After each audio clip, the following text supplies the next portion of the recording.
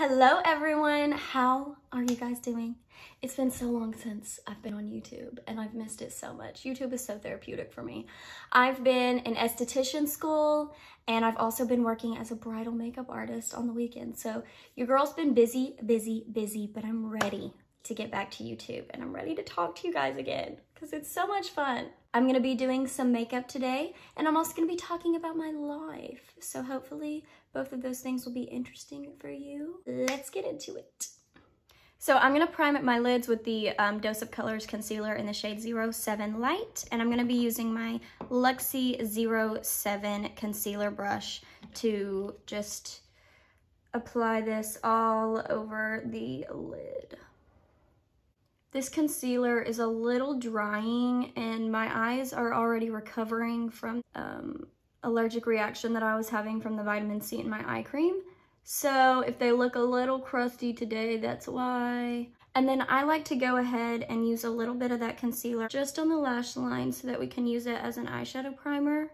I'm gonna just tap this because it's getting on my nerves. Now I'm just gonna tap over that concealer with a sponge. It'll absorb any of the excess. And then I'm gonna set it with a skin colored eyeshadow. I'm not gonna tell you guys whose eyeshadow I'm using to set this because they're controversial and I have no opinion. I just have a makeup palette. So use a light shade all over the lid. And that'll just set the concealer down for us, make it a little easier to work with and blend. Now this is someone who I will always stand for. This is the Trixie Mattel Bottle Blonde, Trixie Cosmetics, and I mean, we are going to start with Miss Kim, which is this really pretty light dusty pink, just in case we need something to blend our shades into, you know?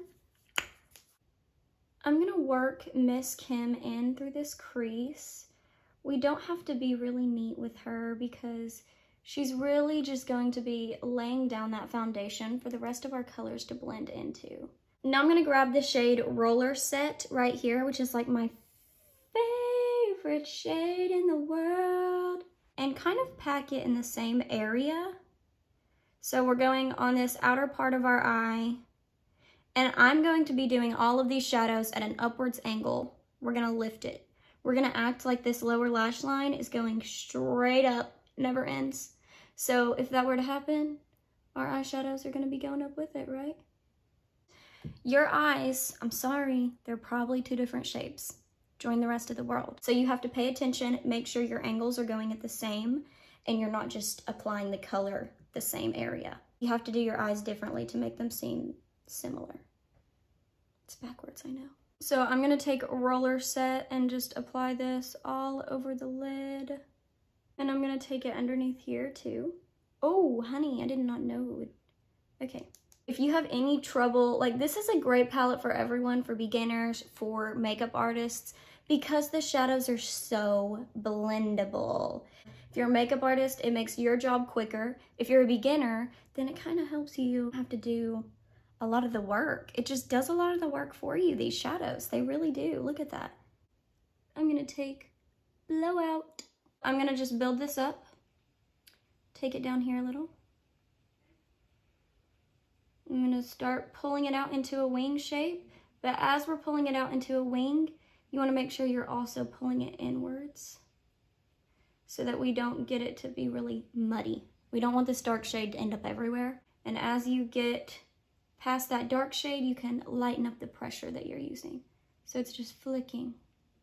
So I'm gonna go back into that first brush that we used. It's got a little bit of the Roller Set shade we have all over our lid on there, and we'll use that to blend out that Blowout shade.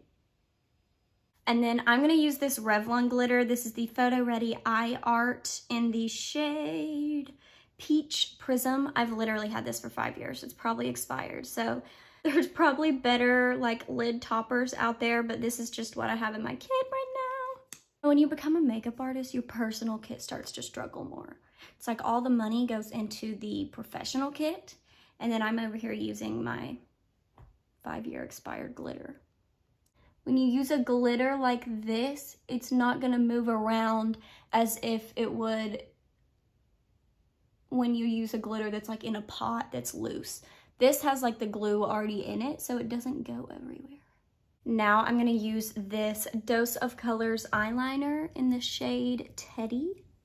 She looks like this. Luckily, she is not expired.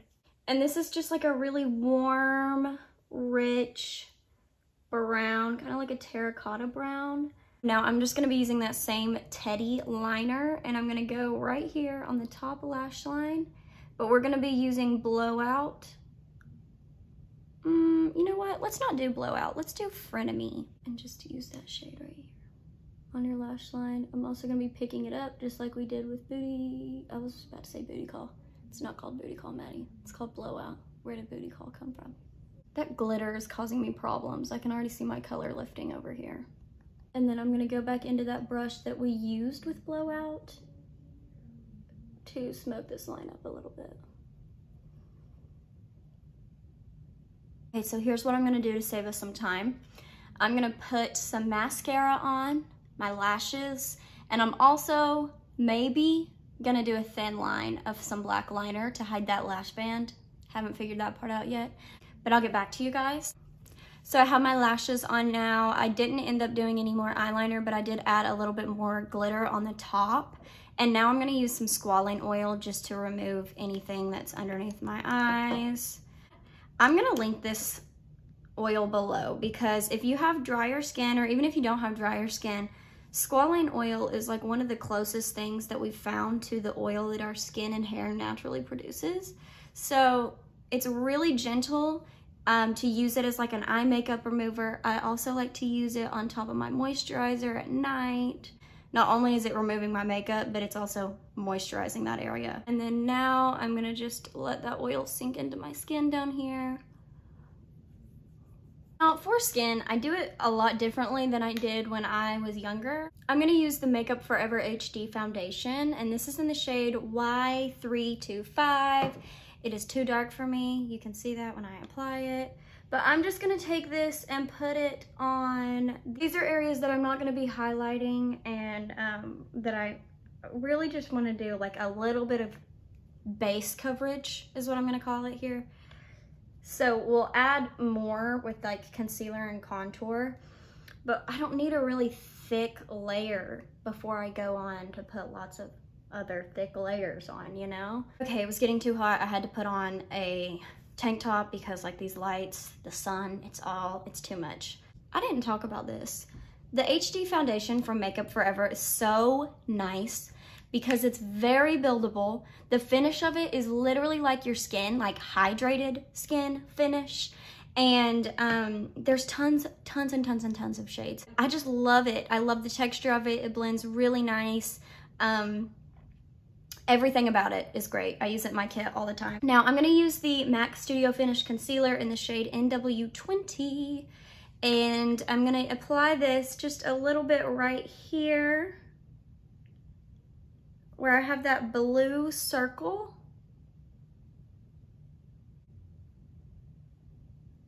This is the Dose of Color concealer that I used at the beginning. So the inner corner of the eye and the outer corner, so we can go along with the same angle that we did with the shadow. We're lifting here, always lifting, honey.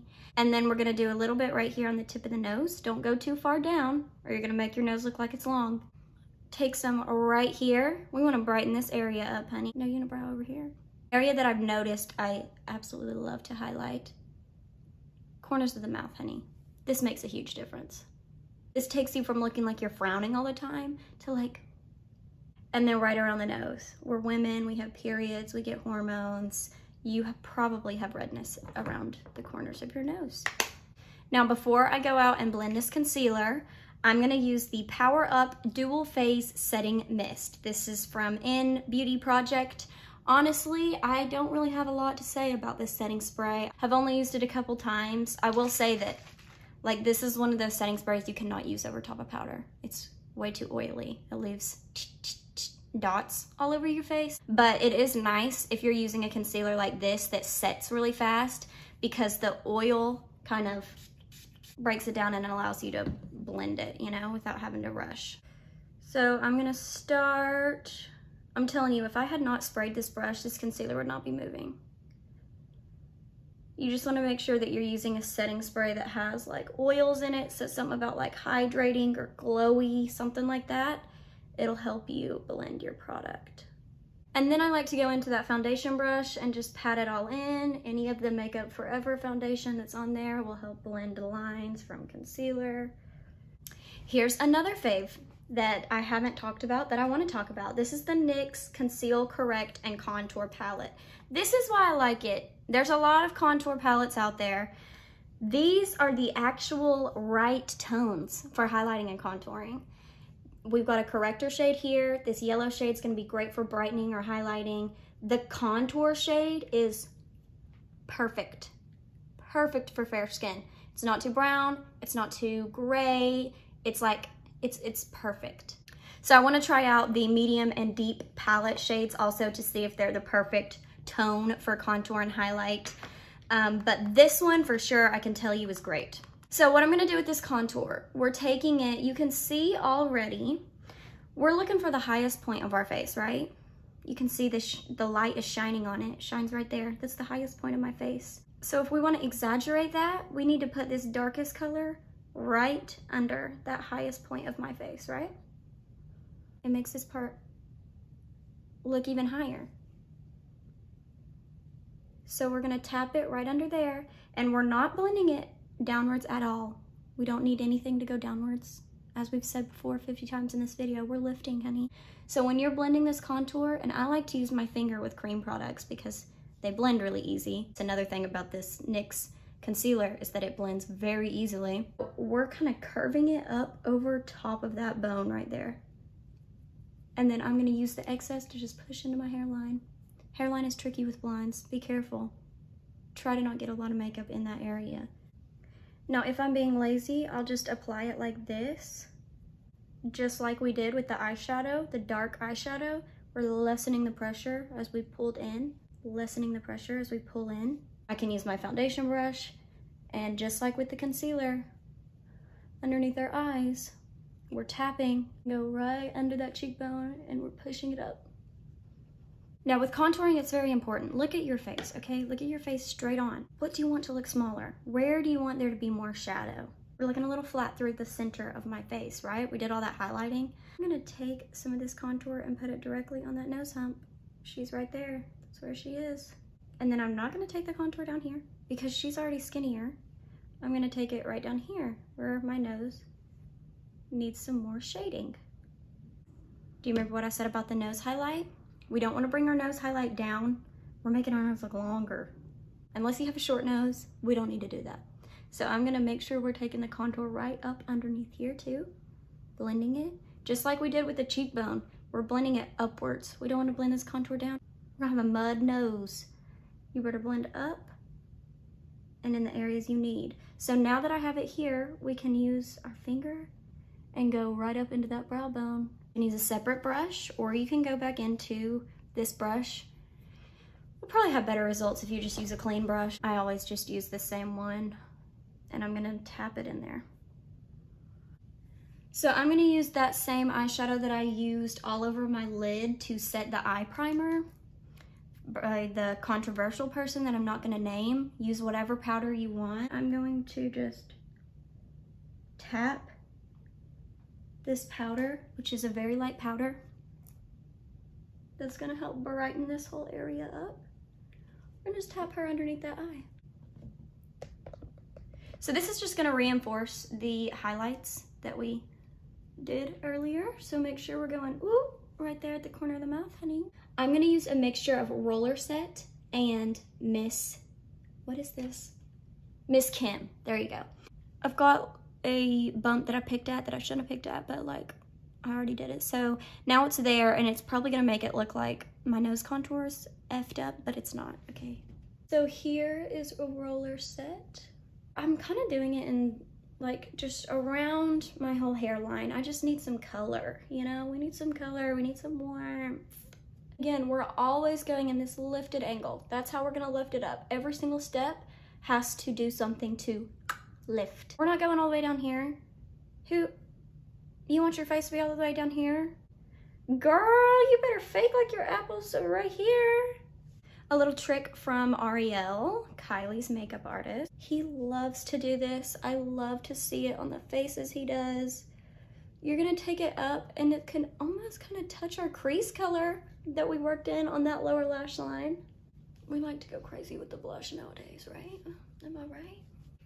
To do a little bronzing, I'm gonna be using the Iconic London Ultimate Bronzing Powder in the shade Light Bronze. And I'm just gonna take some of that and put it right where we did our contour, like right around that hairline. I have feather bangs now, so it's all gonna get covered up, but oh well. This is the Estee Lauder Bronze Goddess Heat Wave highlighter. I'm gonna try to avoid the mirror. There we go. Isn't she beautiful? This is going to be the highlight that reflects light when we turn our face. It's not a concealer highlight. This is going to reflect light. So you go like this. Oh, wow, look, her skin's so hydrated.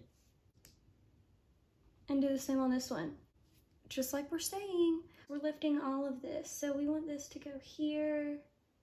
It's gonna depend on your face shape. You have to play around with it, see what you like best. Placement is huge, huge, huge. Placement is huge. So make sure you're placing your product, especially highlight and contour, in the right area, or you're gonna be, it's like drawing your face bad. It's like drawing your face wrong. I've already applied some lip balm. I applied lip balm when I started my moisturizer. When I first applied my moisturizer, we also started with some lip balm. That allows it to sink in while we're doing the face and the eyes, so you're not gonna have some crusty lips when it's time to put lipstick on. I'm using Primrose from Marc Jacobs, and I'm gonna create all of the fullness right in the center. So what I'm doing, I'm literally letting this little metal part right here, this applicator, rest on my lip like that.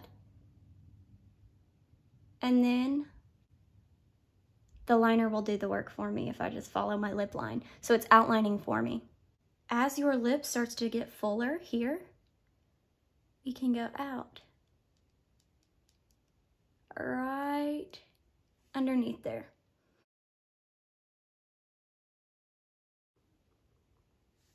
And that's practically contouring. This is like cream contour for your lips.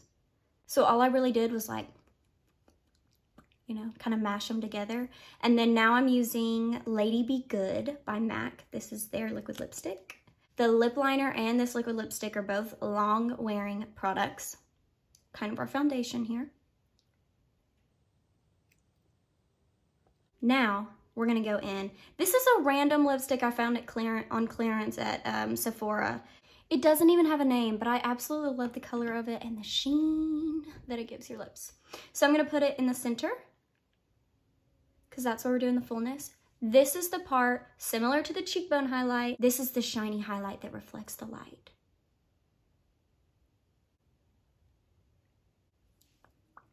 Boom. We're done. I mean, what else do you want from me? Okay. Okay, so I'm gonna go ahead and do my hair and maybe like get my clothes on, and then I'll come back to you guys so that you can see like our full look. So I'm a terrible YouTuber and I forgot to do the outro. This is when we all are forgiving because we remember that I haven't filmed a video in 8 months. But I hope that you guys enjoyed this video. I actually really had a lot of fun creating this, which I'm very happy about. And if you have any questions at all down below, of course, make sure to comment them and I will answer you. And make sure you subscribe. You can even hit the bell notification if you want to be notified when I post a new video. And I will see you guys in my next one.